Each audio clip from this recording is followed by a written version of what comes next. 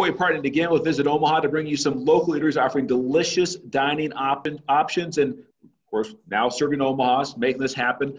And we're going to a bakery and cafe that's really still in the hearts of many Omahans. In fact, they have 2 locations. It's Culprit Cafe, and owner Luke Maybe joins us today. Luke, thanks for joining us. Yeah, absolutely. Thanks for having me. And you're at the Midtown location? That's correct. Yep. So what can people expect when they come visit you guys? Well, they can expect breakfast and lunch all day with a full coffee menu and then also a full bar menu. So whatever your poison is, come on by. And people can come into your restaurant, or are you just doing carry out? What are you doing? Well, we do have some dining in. We do have spaced out tables. And then we do have sections where if you have a group, you can sit in as well.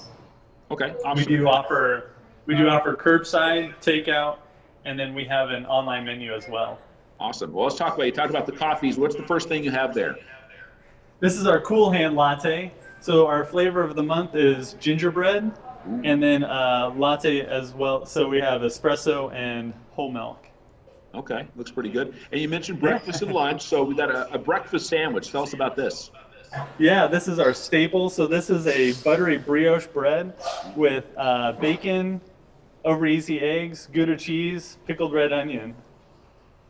Oh, you had me at Gouda. and then of course we talk lunch. You have a lunch sandwich. Is this a newer item? Yes. Actually, this is one that we're rolling out today for the first time. This is our fried chicken sandwich.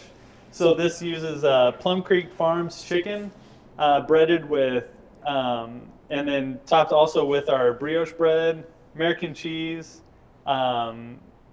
iceberg lettuce, and our special sauce.